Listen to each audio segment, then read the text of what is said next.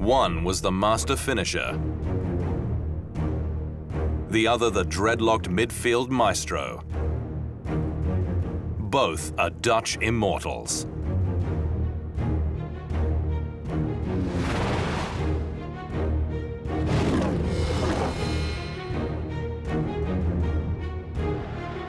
They were a part of one of the greatest teams in history. When Marco van Basten and Ruud Gullit arrived at AC Milan in 1987, they were walking into a club in the doldrums without a title for 8 years. Relatively unknown Arrigo Sacchi had been hired as manager, and he put together a team that would change Europe's football landscape. Sacchi's squad won the Italian title in their first season, and then in 1989 won Milan's first European Cup in 2 decades, beating Romanian club Steaua Bucuresti 4-0 in the final. The goal scorers were the 2 stars of the show, Van Basten and Gullit.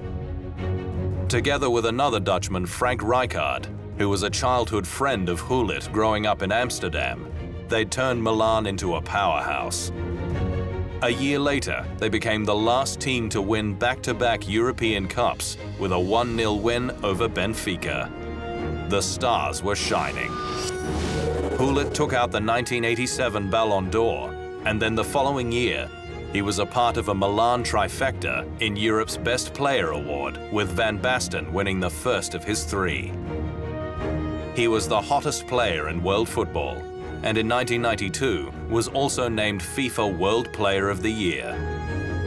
It moved Diego Maradona to declare him one of the greatest players he'd seen live. It's between Romario and Van Basten. His partner in crime was also capturing the attention of the game's greats, with George Best declaring the dreadlocked Gullit's skills on a par with Maradona. Both have the key quality you will find in all the best players: balance. You just can't knock them off the ball. It was the same with Pelé, Beckenbauer, and Cruyff. It wasn't just Milan who benefited from the dynamic duo. They combined in the orange of the Netherlands for more than a decade, with the highlight coming at the 1988 European Championships. The tournament was a crowning glory for both. Van Basten was the leading scorer after starting with a hat-trick against England in the second group match. He then scored the game winner in the 88th minute of the semi-final against the host nation West Germany. In the final against the Soviet Union, it was Gullit, the Dutch captain, who opened the scoring after 32 minutes. Early in the second half, his friend joined him in the scorebook, with Van Basten scoring one of the greatest goals in history.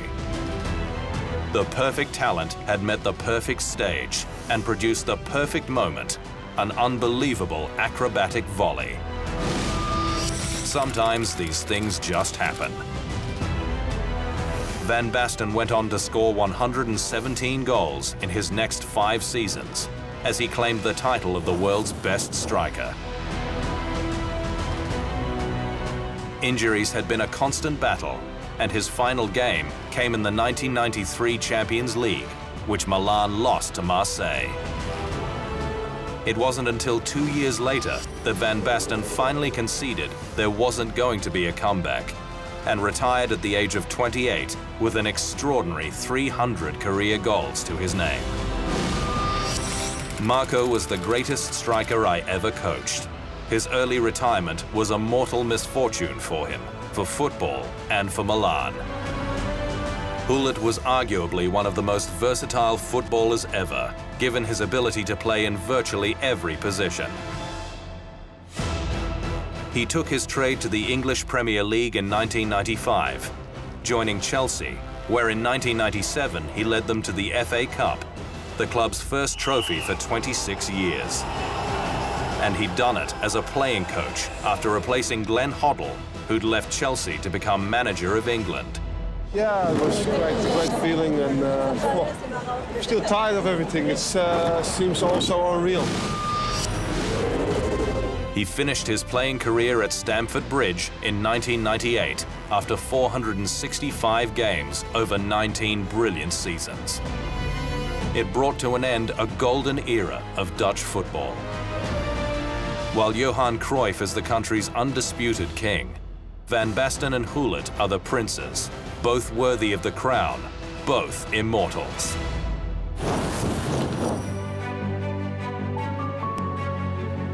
Big hair and a big personality. Everywhere Gullit went, he brought with him flair and style. The glitz and glamour of the English Premier League was a perfect match, and even inspired him to make a move into the fashion world. I would never thought of going in fashion 3-4 years ago. But there were some people who said, would you like to be interested in it? And I said, yes, of course, but how would you like to do it? And the easiest way would be, to do something in sportswear. But that is not the point. I wanted to do something that reflects your own taste. And if people like it, also, that would be great. So it's not just to sell as much as possible in sportswear, because you know that all the fans will buy it, but just do something with fashion itself. It wasn't long into retirement that Gullit shocked the world, shedding his trademark dreadlocks. In 2000, I took my dreadlocks off, simply because I was fed up of the fact that people would identify me with them. I just wanted a change. As you can see, I still have hair, so that wasn't a way to hide a possible baldness. And now I feel much better without them. Gullit then dabbled in team management, as did Van Basten, who was the Dutch coach at the 2008 European Championships. Oh yeah, we have a very difficult group. We have to play against Italy and France, which is the world champion and the vice-world champion. So they are the strongest team in the world. So it's a very, very difficult job for us. And we have also played against Romania, and we had also not an easy job against them. We lost in Romania. So we have to prepare very, very well to have a chance to come through the difficult group. The Netherlands lost in the quarter-final stage, and Van Basten moved on, joining his old club Ajax, before taking up a role as FIFA's technical officer in 2016.